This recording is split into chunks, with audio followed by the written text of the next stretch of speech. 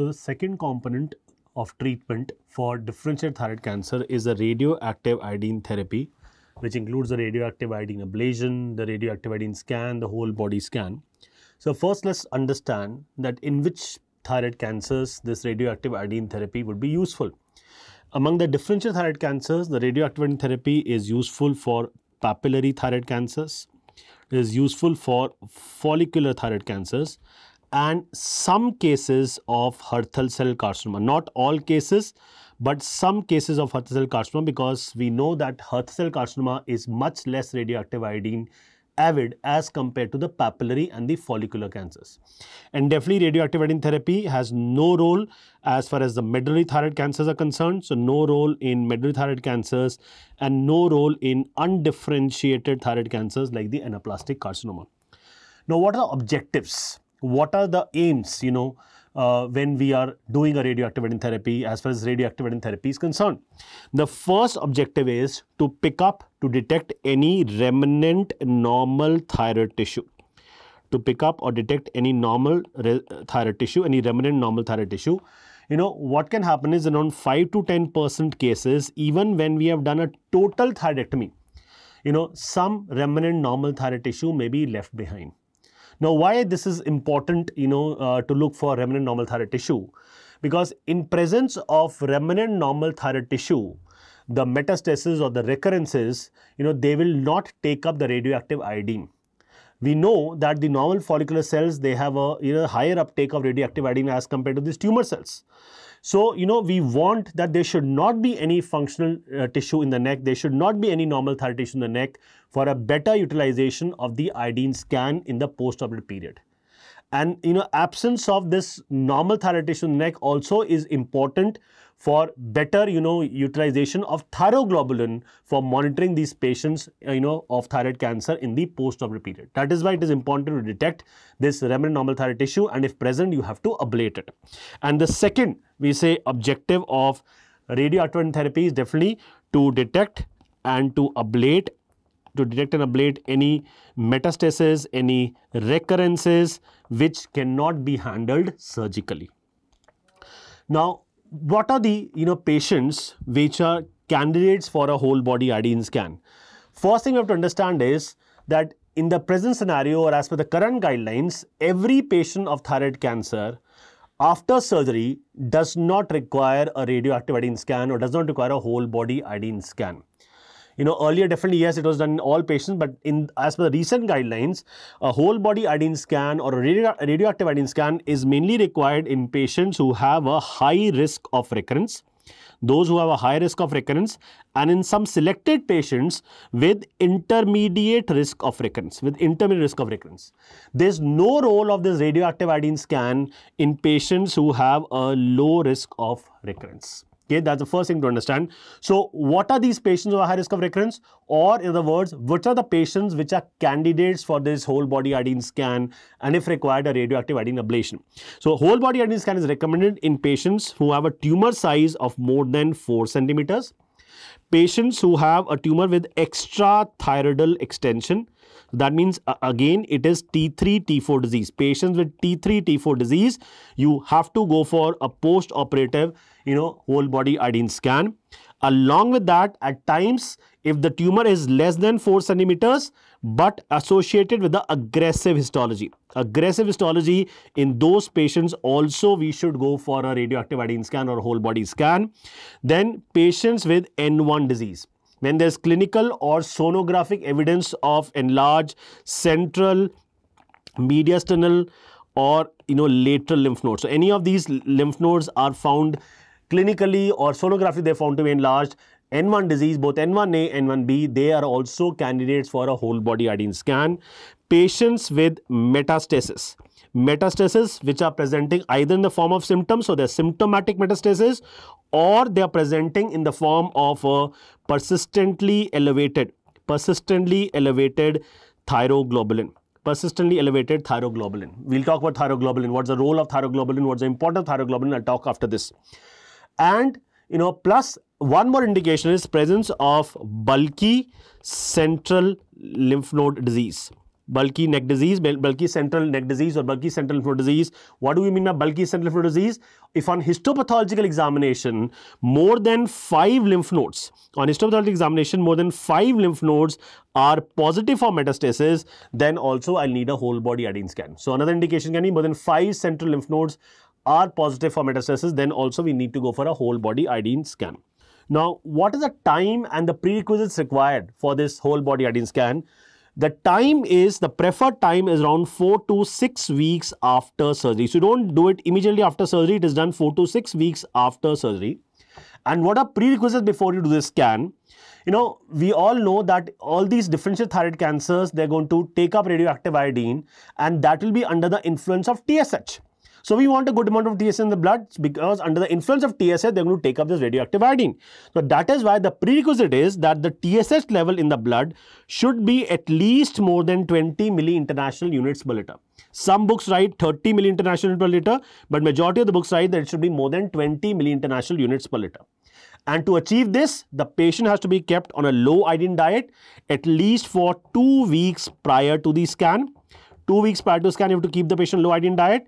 The thyroxine should be stopped, and it should be stopped at least 4 to 6 weeks prior to the scan. The thyroxine, only when thyroxine gets stopped, the TSH level is going to rise.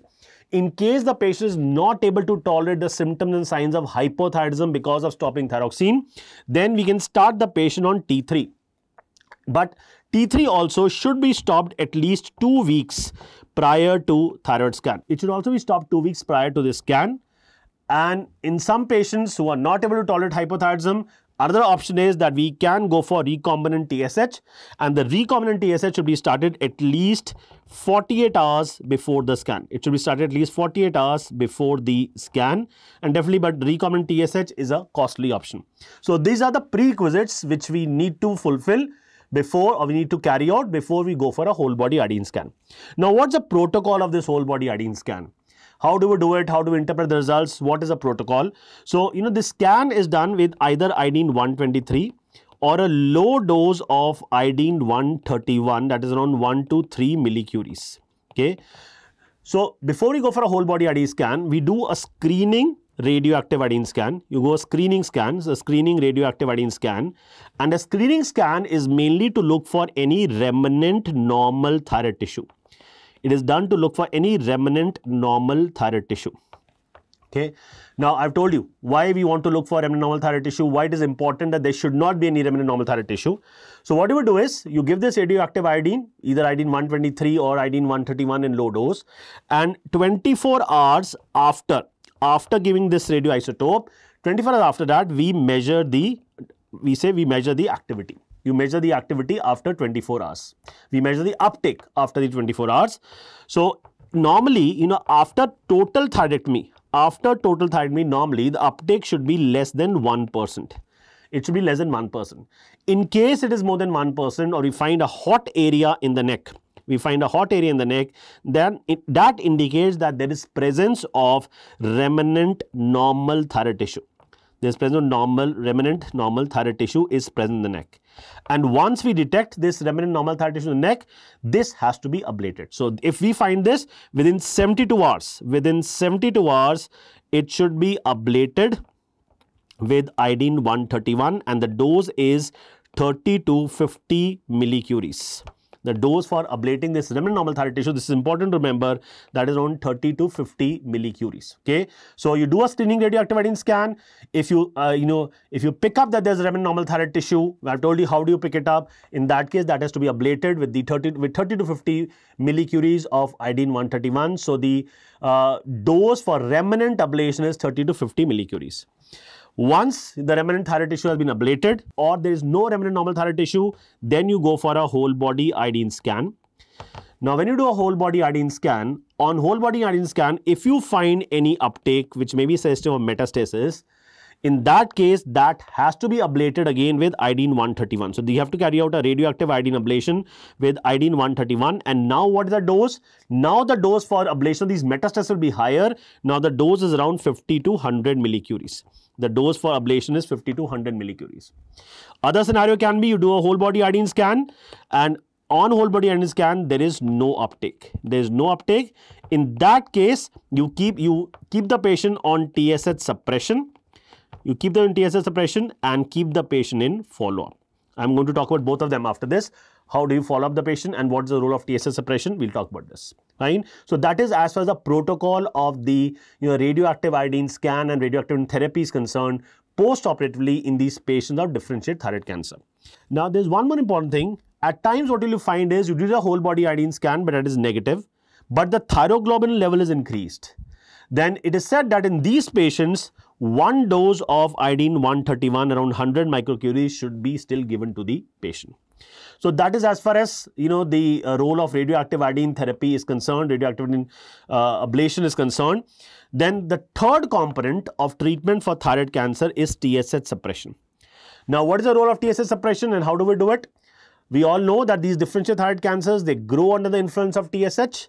So to prevent their growth, to prevent any recurrences, to prevent any metastasis, we have to suppress the level of TSH. We have to keep the level of TSH in blood low. And this will be done by high dose thyroxine, by giving high dose thyroxine to the patient. So high dose thyroxine will not only suppress the level of TSH, and it is also going to replace the thyroid hormone after a total thyroidectomy. Now, how much suppression has to be done? That varies. That is not fixed for every patient. That varies depending upon what is the risk of recurrence. As per the American Thyroid Association guidelines, we can stratify the patient of thyroid cancers, of this differentiated thyroid cancer, to 3 groups depending on the risk of recurrence. They may be high risk different thyroid cancers, they may be intermediate risk, or they may be low risk. So the amount of suppression will depend upon patient falls into which category. For high risk different thyroid cancers, the suppression should be such that the TSH level should be less than 0.1 milli-international units per liter. For intermediate risk thyroid cancers, different thyroid cancers, the suppression should be such that the TSH level in blood is 0.1 to 0.5 milli-international units per liter. And in low risk ones, the level of TSH should be 0.5 to 2 milli-international units per liter. So these values are very important. So, higher the risk of recurrence, more the suppression, lower should be the TSH level in the blood. So that are 3 important components of treatment of thyroid cancer. Apart from this, there's one more important thing we have to talk about is the role of thyroglobulin in monitoring a patient of thyroid cancer. Post-operatively, in monitoring the patient of thyroid cancer, we have an important investigation, important marker, that is thyroglobulin. Now, what is thyroglobulin? All of us know thyroglobulin is a glycosylated protein. It's a glycosylated protein which is mainly found in the colloid in the follicles, and a very small level of thyroglobulin you can find in the blood normally. But the thyroglobulin level in increased levels can be found in the blood in patients of these differentiated thyroid cancers. That is why thyroglobulin is an important tumor marker for these differentiated thyroid cancers. But there are 2-3 important things related to thyroglobulin which I like to highlight here. First thing is that there is no role of pre-operative measurements of the levels of thyroglobulin. So no role of pre-operative measurements of the level of thyroglobulin. It has to be measured mainly post-operatively. And when we measure thyroglobulin levels, we can have 2 types of thyroglobulin levels. They can be a unstimulated thyroglobulin level, or they can be a stimulated thyroglobulin level. Unstimulated level of thyroglobulin and a stimulated level of thyroglobulin. What is unstimulated level? If we just go and measure level of thyroglobulin, that is unstimulated level.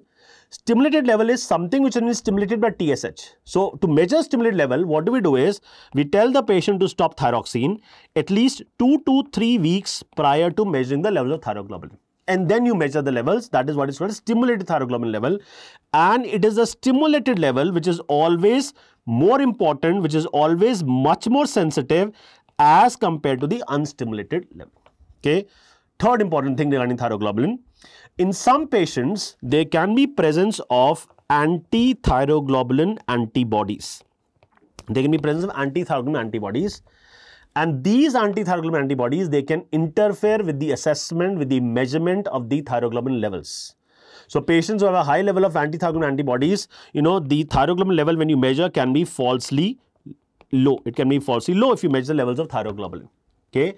So that is why, whenever we are measuring the levels of thyroglobulin in the post-operative period, in follow-up period, along with the thyroglobulin level, we should also check for the anti-thyroglobulin antibodies.